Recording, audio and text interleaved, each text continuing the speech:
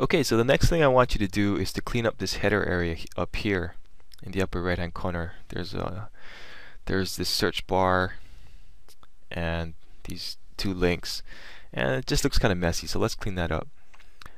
So let's go back into our dashboard, and we're going to go to theme options under appearance, and then the first thing we want to do is click on style and edit header area on the left side,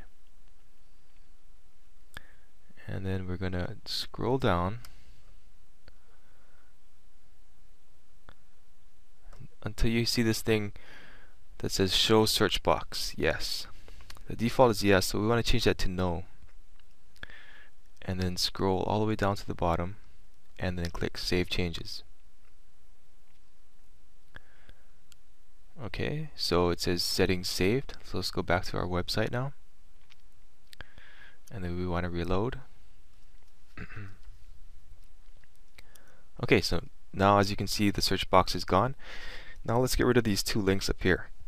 So let's go back to our dashboard, and we're going to click on this button called RSS settings on the left hand side. Click on that, and then we're going to scroll down, and then we're going to start eliminating these things. So we're going to you want to go to the box that says show post feed icon, change that to no, and then you want to change the post feed link text and delete that.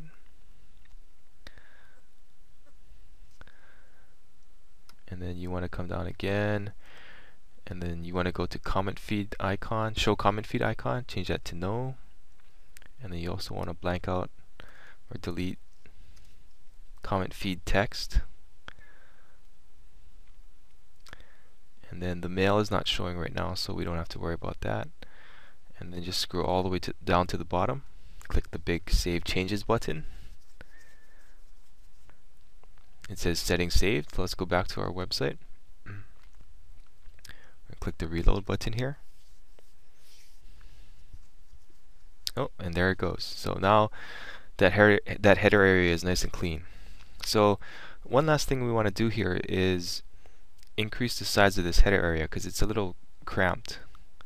So let's go back to our dashboard, and we want to go to style and edit header area,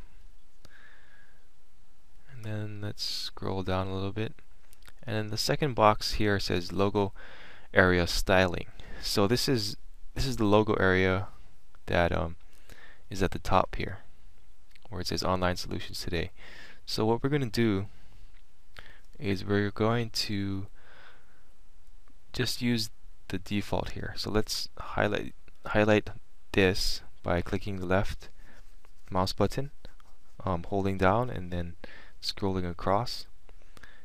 And then what we can do is we can put our cursor over the highlighted area, left click and hold down, and then drag that into here. Okay, so that got dragged into there. Now let's go down to the bottom and save changes. Okay, it says the settings are saved, so let's go back to our website and let's click the reload button.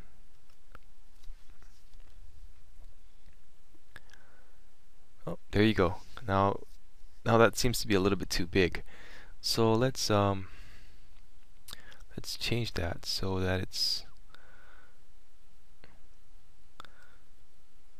let's go back down to here, and let's instead of 150, let's change this to 75. See how that goes. You want to leave the PX in there. You want to leave everything else the same, except you want to change the 150 to 75. So scroll down to the bottom again. Click the Save Changes button.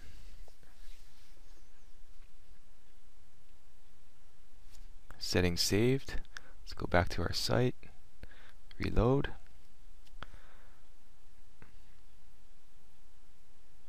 And there you go. Now it's a little bit more reasonable size.